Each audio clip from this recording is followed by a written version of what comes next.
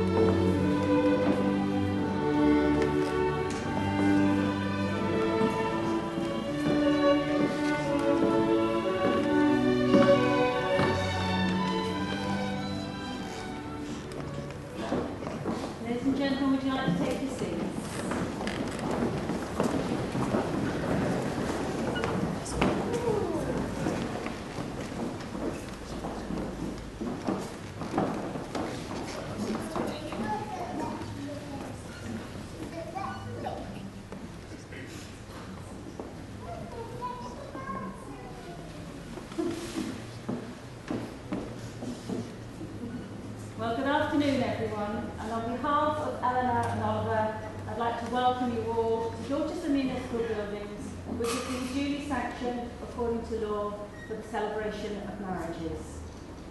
My name is Sheila Rowland, and I have the pleasure of conducting the ceremony today.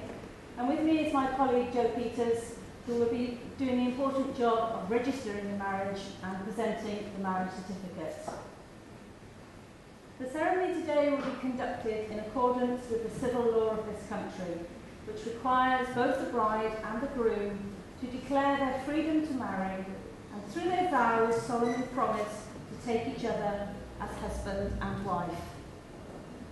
And we are here today to witness the joining in matrimony of Eleanor and Oliver, to share with them in their happiness and hopes for the future. However, I must ask that if any person present knows of any lawful impediment to this marriage, they must declare it now. And now, can I ask Eleanor's father, do you give Eleanor to be married to Oliver? I do.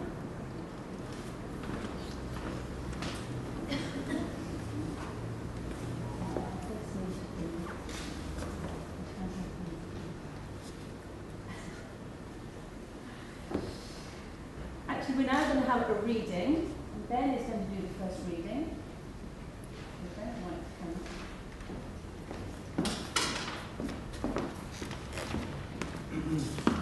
Ask Me Why by the Beatles. I love you, but you tell me things I want to know, and it's true that it really only goes to show that I know that I should never, never be blue. Now that you're mine, my happiness still makes me cry, and in time, you'll understand the reason why. If I cry, it's not because I'm sad, but you're the only love that I've ever had. I can't believe it's happened to me. I can't conceive any more misery. Ask me why. I'll say I love you, and I'm always thinking of you. Okay, Oliver, would you please tell me your full name? Oliver Charles Spry. And Eleanor, your full name? Eleanor Toy Story. Oliver and Eleanor, you have invited your friends and family here to witness your exchange of vows to each other. Are you now ready to make your commitment to each other? Yeah. Oliver and Eleanor, before you are joined in matrimony, it is my duty to remind you of the solemn and lasting character of the vows you are about to make. Marriage, according to the law of this country, is the union of one man with one woman, voluntarily entered into for life, to the exclusion of all others. But more than this, marriage is also intended to provide the love, friendship, help and comfort which each should have for the other, both in times of joy and hardship. I'm now going to ask each of you in turn to declare that you do not know of any lawful reason why you should not be married to each other. Oliver, just why I am to this question. Are you, Oliver Charles Spry, free to lawfully marry Eleanor Storey? I am. Are you, Eleanor Storey, free to lawfully marry Oliver Charles Spry? I am. Now the moment has come for Oliver and Eleanor to exchange their vows that will unite them as husband and wife. So could I please ask everyone to stand?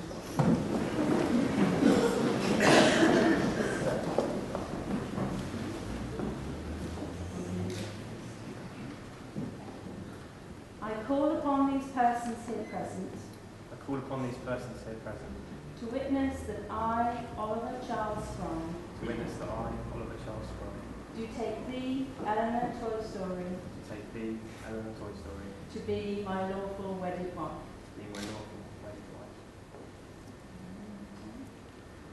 I call upon these persons here present I call upon these persons here present to witness that I, Eleanor Storey, to witness that I, Eleanor Storey, do take thee, Oliver Charles Spry, take thee, Oliver Charles Spry, to be my lawful wedded husband. to be my lawful wedded husband. We'd like to take your seats again, ladies and gentlemen. Oliver and Eleanor are now going to make their chosen promises to each other.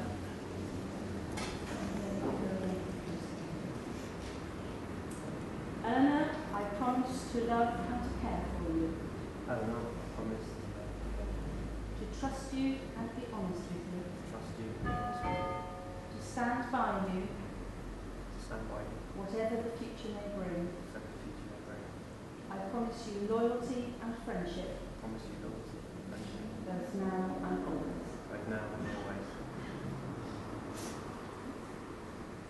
Oliver, I promise to love and to care for you, Oliver, I promise to love and to care for you, to trust you and be honest with you, to trust you and be honest with you, to stand by you, to stand by you, whatever the future may bring. whatever the future may bring. I promise you loyalty and friendship, I promise you loyalty and friendship, both now and always. both now and always. We've now come to the exchange of rings, which is the traditional way of sealing the vows you have just made. The wedding ring is an unbroken circle. It symbolises perfect unity with no beginning and no end. It is an outward sign of your everlasting love and of the lifelong promises you have made to each other today. Who has the rings? I do.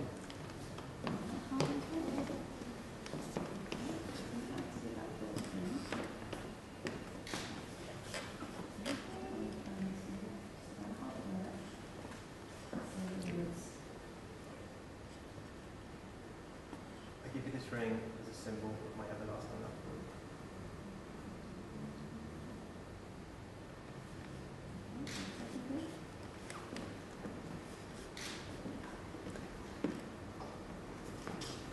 I give you this ring as a symbol of my everlasting love for you.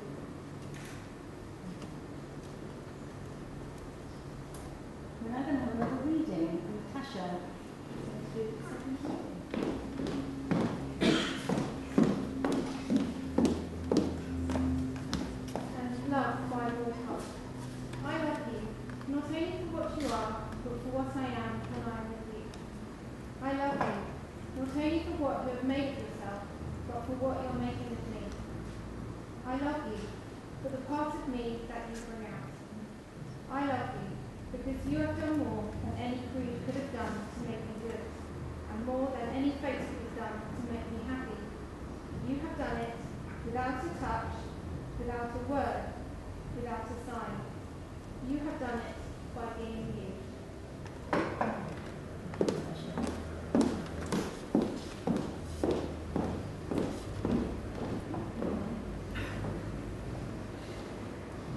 Oliver and Eleanor, you have both made the declarations required by law in my presence and in the presence of your witnesses here today.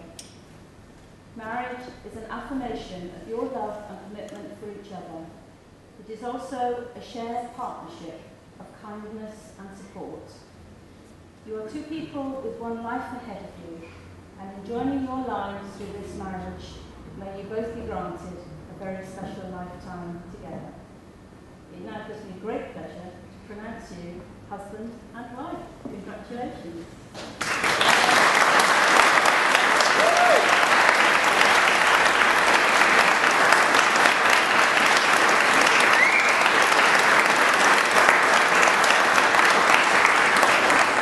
My next line normally would be, would you like to just invite bypass that one?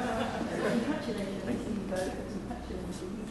Ladies and gentlemen, we're now going to have the signing of the register. As I said before, if you just hold off the photos for a moment, then you'll have plenty of opportunities to do that.